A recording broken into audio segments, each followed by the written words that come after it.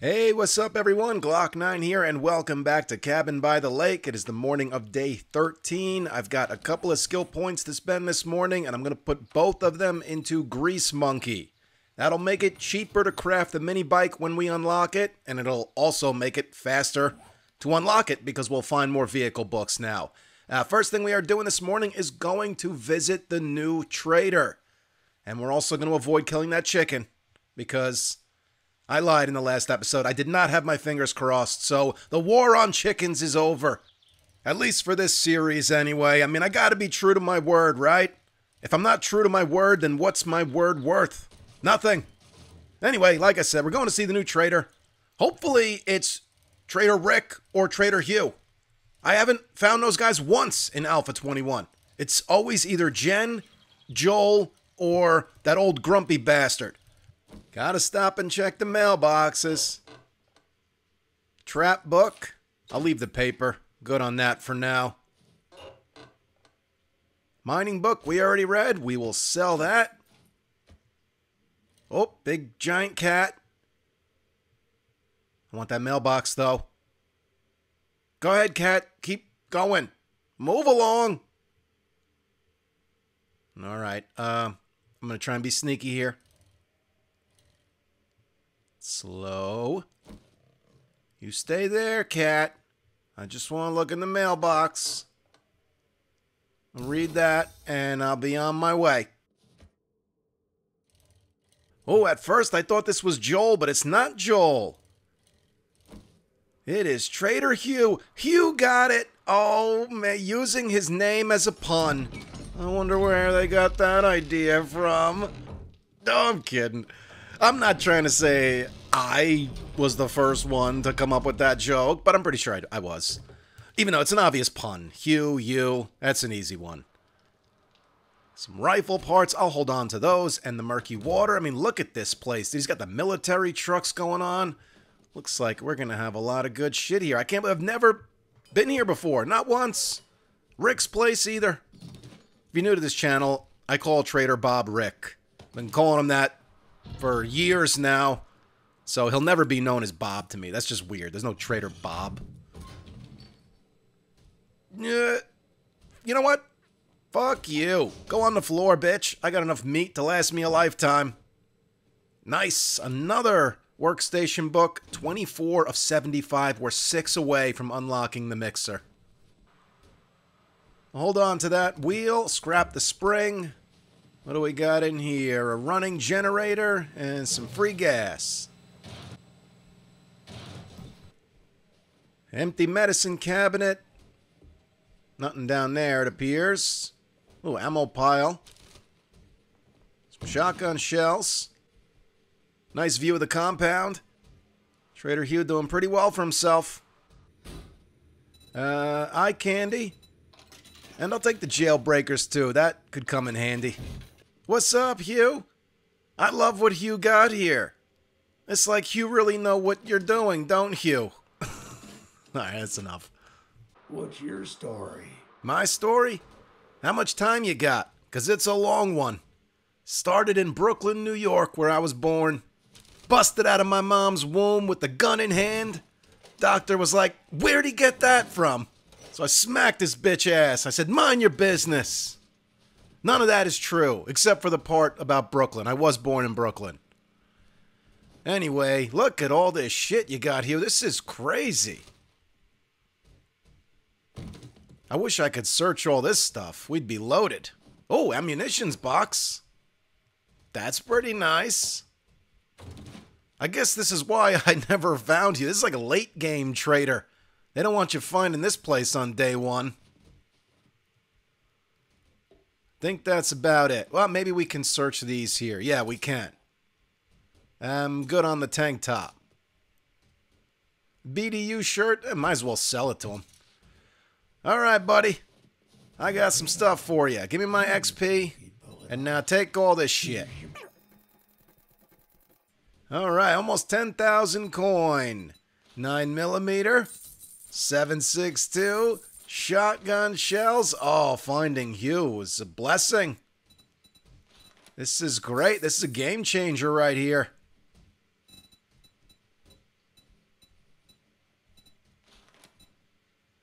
More damage against mountain lions. We could afford it, but that's pretty much all our money. Gunpowder. Bullet casings. Pipe bombs. Oh, I can't afford all of them. I'll take 6, though. Oh, this is good. It's nice that we got another trader on the map, especially one that's going to carry a bunch of ammo. All of his jobs are a little too far away, so we're just going to roll out, and we'll do the job for Trader Joel that we took yesterday. Let's put that on the map. It's a tier 3 fetch.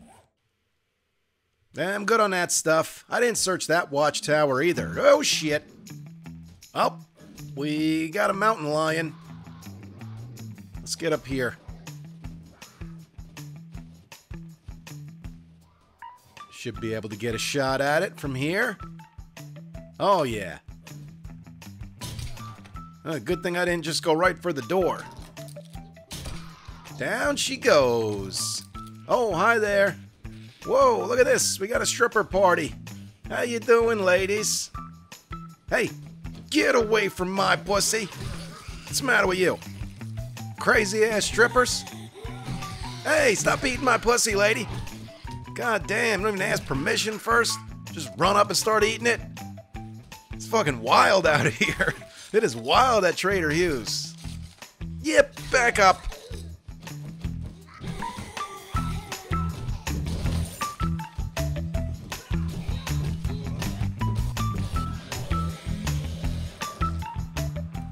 Let's stop and take this car apart. The job is right down the road. That's the place we were at last time, the pawn shop and the bakery. Hopefully it's not there again. It could be at the bear den next door.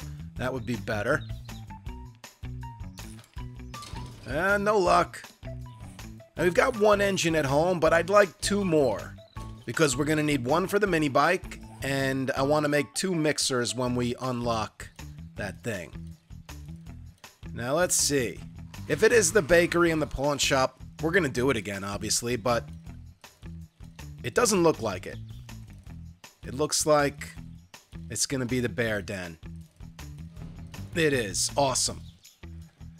That's nice. Something different.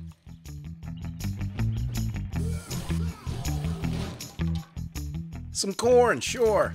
Why not eat some raw corn that you find inside of a weathered sports bag in the wall of a bear den? I'm sure it's safe.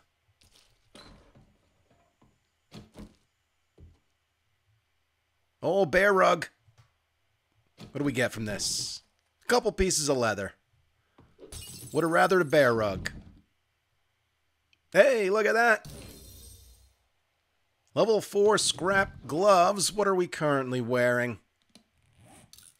Level 4 scrap gloves, so we'll sell those.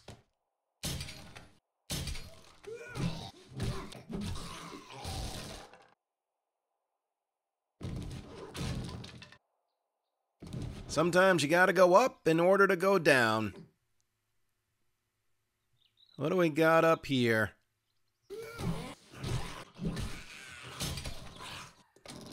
This must be the way to go. Down a fire escape. Right in there? Yeah, it's gotta be, because the fire escape ends. Well, don't see any zombies, or really anything of use out here. Oh, I do see a bear, though. You got bears at the bear den again. Last time I was here, there weren't any bears. Wake up time, bitch. It's a zombie bear, so can't get any meat out of it, but we can get some testosterone out of it. Back up, lady. I'm doing something here.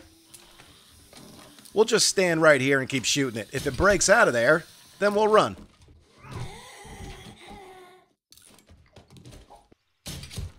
Okay, 1 bear down. Half-eaten sandwich. Some food in here.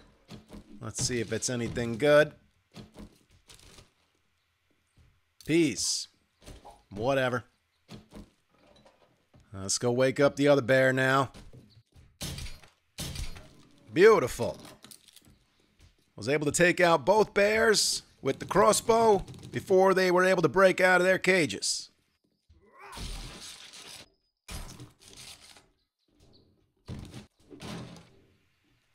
Big hitters book, Night Stalker, never encumbered at night. That's a good one, but not going to help us out too much here since we're home every night. That Mega Crush might help out, though.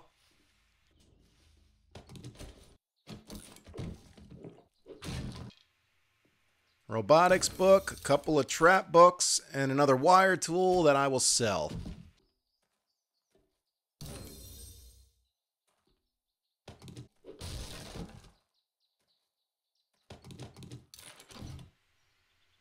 Salvage tool magazine, another batter up book. Hey, sprinting with the club drone in combat uses 20% less stamina, and apparently we have not found all of those books yet. We found a lot of them. We got to be real close to maxing those out. Let's go this way. We're parked out front.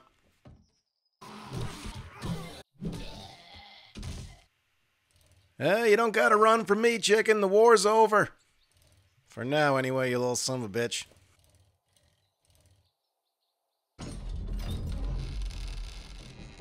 Well, hello, stranger. That iron shovel is tempting, but I gotta go with the skill magazine bundle.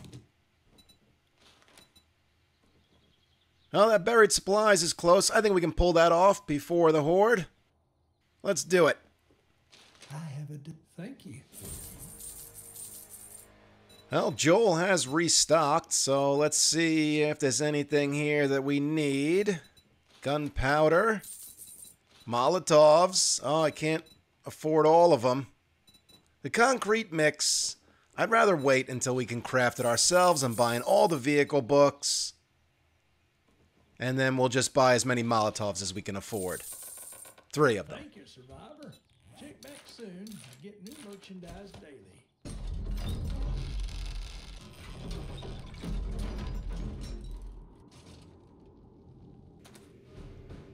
Let's pop open that bundle. Hey, workstation books. 3 away.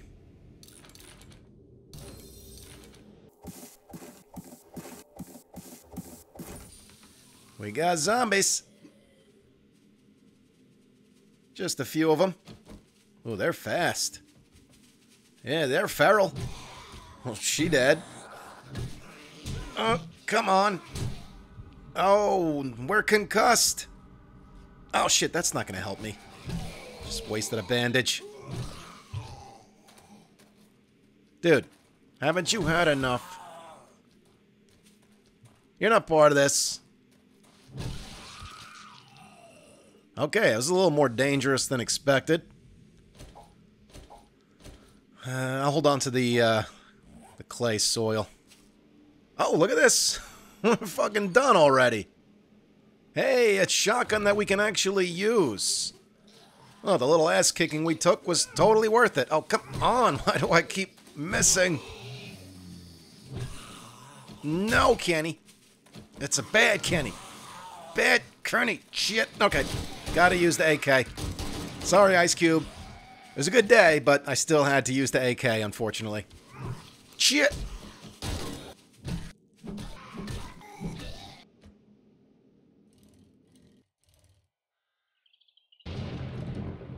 Must be my lucky day. Shotgun book, magazine extender mod. I guess I gotta go with the high-powered 9mm.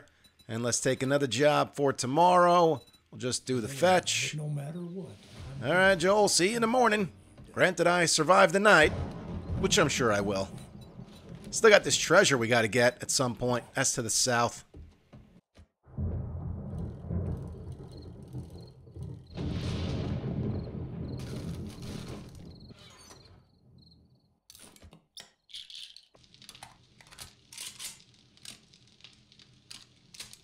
Oh, I'm sure I know how these spikes are going to play out, but I'm putting them in anyway. Zombies are going to climb up the ladder, headbutt those, take some damage, and break them in about 2 seconds. But we could always put in metal spikes eventually. I got these bars here because if I come out this far, I'll definitely be able to melee the zombies that are climbing up the ladder. But with it this close, I think the zombies will jump over here from the ladder.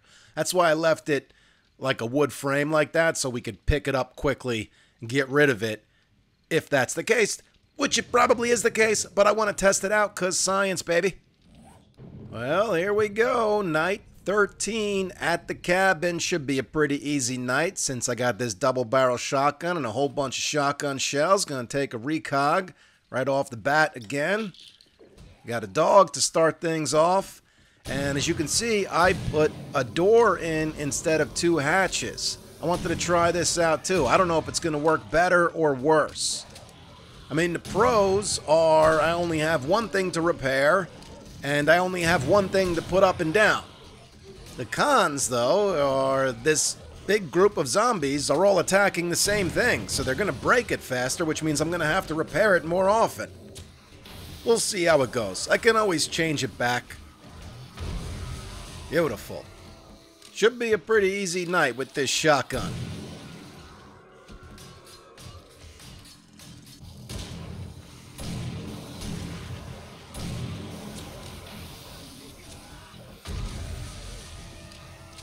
Oh yeah, and holes in the door. Well, let us shoot through it at crawlers like this lady.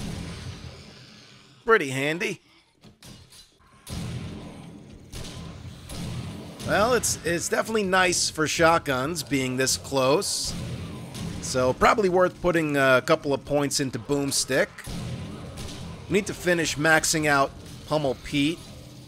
So maybe after tonight with our skill points we'll bump strength up again.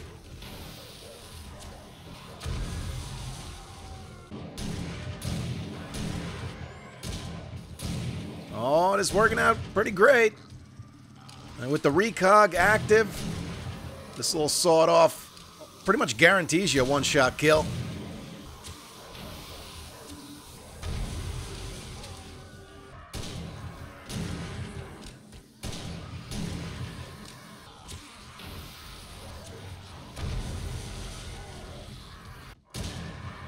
So other than, of course, upgrading the base to concrete and the doors to iron and adding in electricity and traps, I was thinking, what else can we do moving forward? If we're going to keep the ladder in place, I think adding a second ladder right next to it would be good. Would increase the number of zombies coming up the ladders, and then it would increase the number of zombies we set on fire when we throw a Molotov there. But I'm not sure if keeping the ladder is a good idea. I'm not going to know that until we start to deal with some cops and demolishers. Because I don't really want a cop blowing up at the top of that ladder. I certainly don't want a demolisher going off at the top of that ladder. So if that's going to be a problem, maybe I'll remove the ladder completely. This way the cops and demolishers stay down in the pit. Because I was thinking that I would put a sledge turret at the top of that ladder, knock out a block, so the sledge turret can do its thing through that opening. So when the zombies come up the ladder, sledge turret punches them in the face, knocks them back down into the pit. But sledge turret could trigger a demolisher. It could piss a cop off, causing it to explode up here. All those things could be bad. So even though the ladder works fine now, it could be a different story when we have zombies that blow up. So I think the move is obviously get our hands on a mixer, get this place upgraded as soon as possible. But other than that, we need to keep digging the pit down further. So the zombies that fall down there are further away from me. And then other than that, I don't think we really need to make any other changes now until we get our hands on electricity. There they go. Come on, hit those spikes. Boom! And they're gone. That didn't last long. And the iron spikes would last a bit longer. We can give that a try. I can melee them from here. Oh, shit. Okay. Well, he did jump into the pit. But I'm not gonna mess around with that. The idea of meleeing zombies from up here, it's a good idea, but it's also a risky one. So I think I'm just going to leave it like that. You know, that guy tried to jump, and he jumped too far, but I don't need a bunch of zombies trying to make that jump, and eventually some of them will make it, and it's too dangerous. We don't need to take on any added danger.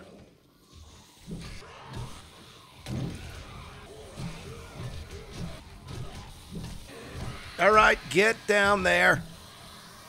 You know, another thing I noticed is that these scaffolding bars in front of me, they don't take much damage at all. I think the zombies are punching through them. I mean, occasionally they hit the bars, and occasionally I hit the bars with my bat. But for the most part, they don't take that much damage at all. And I think the main reason is because when they stand right in front of me, they punch through the bars. Lady, oh no. No, no, no. Get the fuck out of here. That's bad. Okay, that's a change I need to make. The bars on the side of this cage I created for them, I should have used regular bars, not the scaffolding bars, because you can climb on the scaffolding bars, which is what that lady just did. So we need to change those out. There's no reason they need to be scaffolding bars, you know?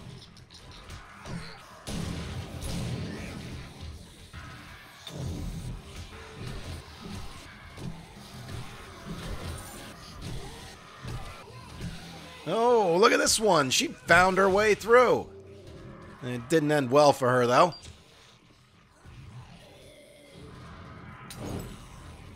Is that it in terms of zombies outside? I mean, I do hear some birds. I think that's it, though. Just the zombies in the pit and the birds. Hopefully the birds aren't doing too much damage to my shit up on the roof. I doubt they're going to be able to break through the cobblestone bars to get to my water or dew collectors. And in terms of the spite farm, I really don't give a shit. Okay. I think we're done. There's one.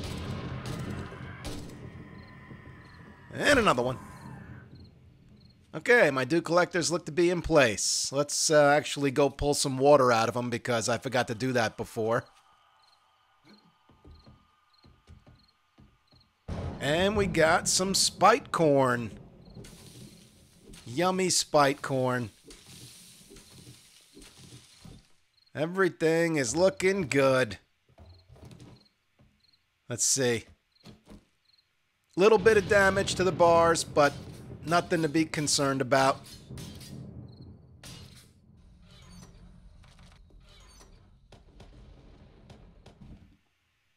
Oh, shit. Forgot to take the eye candy.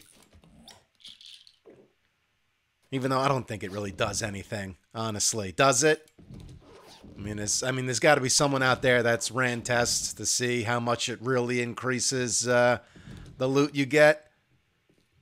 I think the last I heard, what eye candy really does, it increases the amount of the specific loot you're going to get. So we got some money here. Instead of 259 bucks without the eye candy, maybe it would have been 189 or whatever. Instead of 16 rounds of 7.62, we would have got, I don't know, 8 rounds. Does it make much of a difference? I don't know. I use it anyway. Okay. Well, I'm going to do some repair work. And I guess dig down a little bit more in the pit. And we'll pick things up here on the morning of day 14. Guys, I hope you enjoyed this episode, and I hope you're looking forward to seeing more. Thank you so much for watching and all the support. You guys are the best. You can follow me on Instagram or Twitter if you want. It's at Glock9Gamer. I follow all gamers back. Stick around for more Cabin by the Lake, and I'll catch you guys in the next episode.